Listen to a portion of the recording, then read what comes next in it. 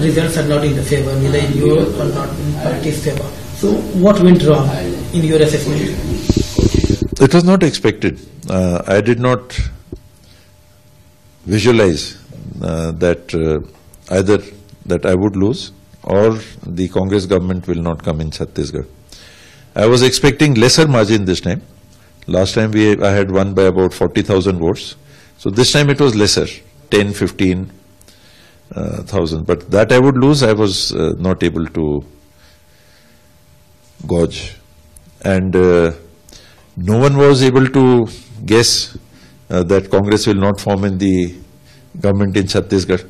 All the polls that came out, every agency gave the government to the Congress in Chhattisgarh. So everybody was proved wrong.